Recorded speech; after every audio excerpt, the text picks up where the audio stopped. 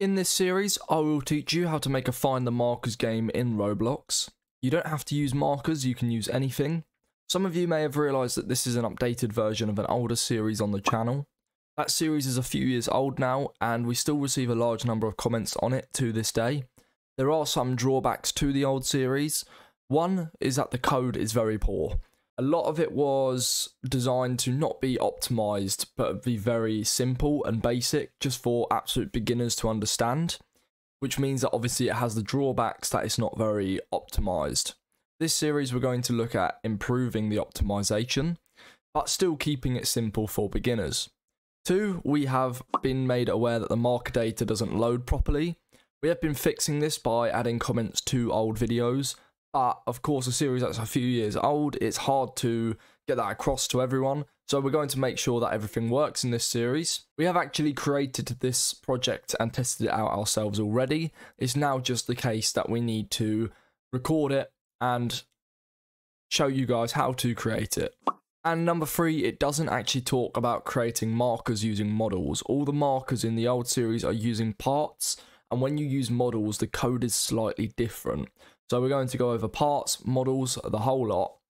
With this in mind, we're rolling this series out as an updated version.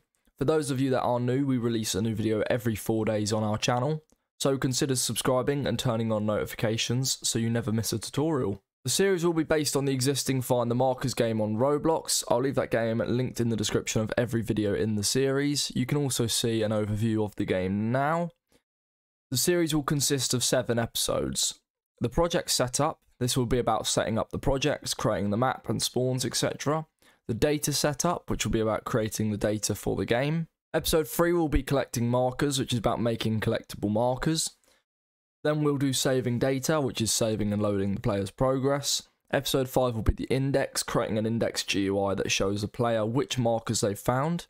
Episode 6 will be about badges, which is a new thing that we didn't do in the last series, which will be about giving a badge to the player each time they collect a marker. And episode 7 will be the conclusion, just wrapping the series up. Now these episodes are subject to change. Of course, we've already made the project like I mentioned earlier, but if while I'm recording these videos I think of something new or something that I would change, the list of episodes I've just mentioned may differ slightly. But that is the rough idea I've got at the minute. With that, I hope to see you in the first episode. Check out our Discord server, which you can find the link to in the description, where we're trying to build a community of future game developers. Thanks for watching, and goodbye.